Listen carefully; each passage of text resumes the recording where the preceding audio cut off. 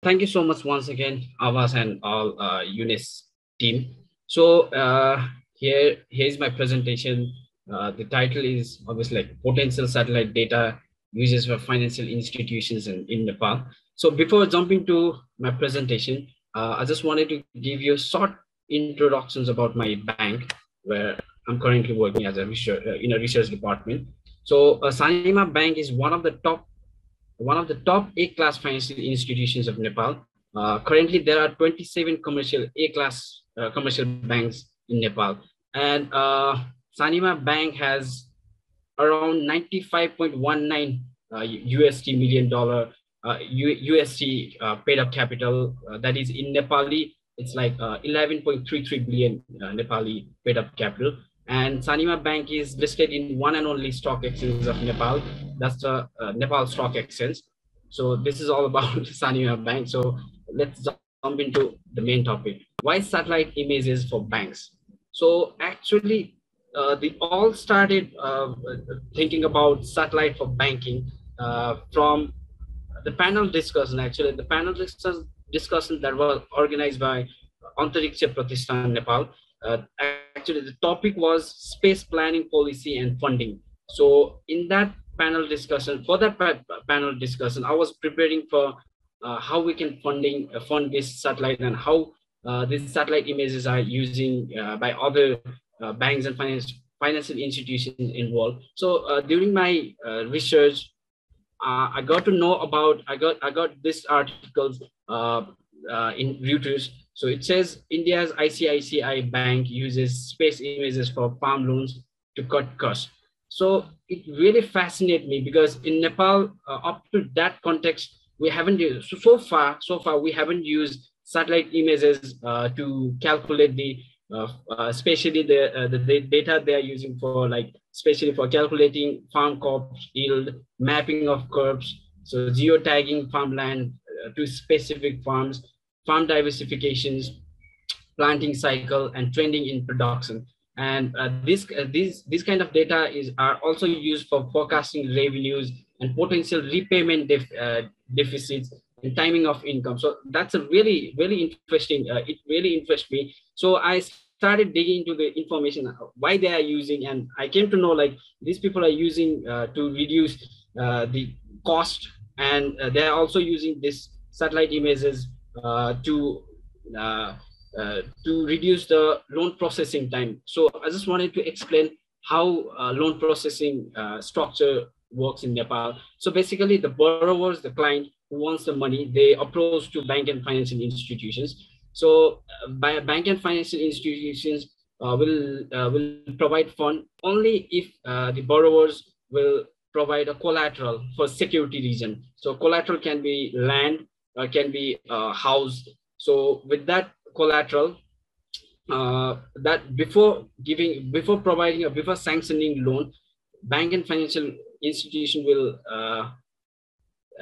just prepare this. They give a valuator, the third party engineers. They assign them to prepare detailed reports. So valuators will prepare valuation report of collateral. So based on that report, uh, the collateral verification will done by staff. So what ICICI Bank is doing is, like, they are just removing the last part, the collateral verification staff, verification by staff. So by doing that, they are saving the transportation cost, and they are also saving uh, the time to sanction the loan.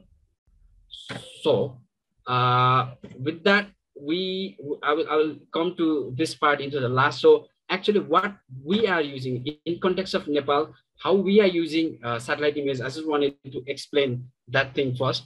The idea, the things we are currently using is very raw. So there are a lot of spaces where a tech company, a tech mind can join with us to improve how we are using satellite images. So being part of research and being in a research and development department, our one of the role is to identify the potential location to open our new branches. So for opening new branches, what we do is uh, we we do a gap analysis by satellite images.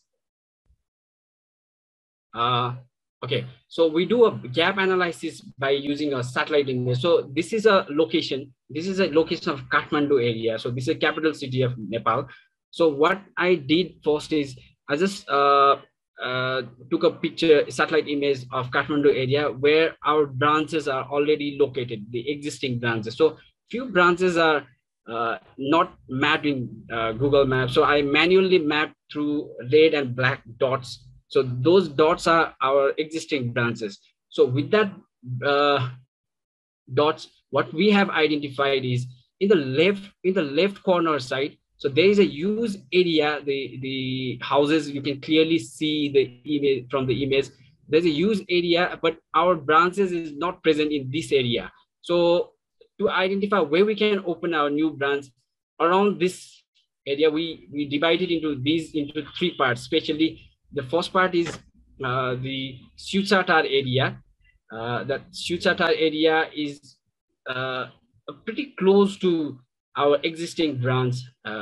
So we drop this idea and we again dig into some other areas like Sitapaila areas, where we can clearly see there images that shows like the construction, the residential areas, the residential area, and the road area is also.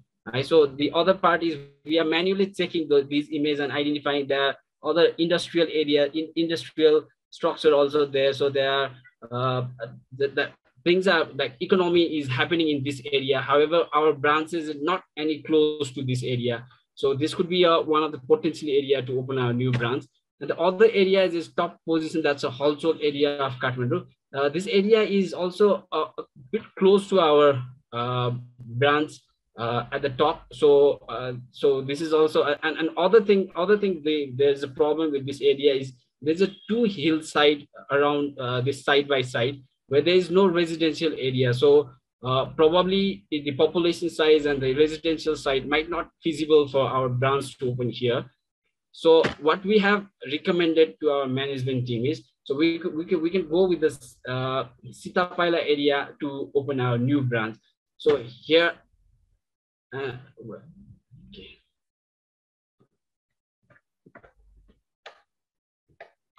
So with the initial map, we just point out, we just figure out this could be the potential area to open our new branch here.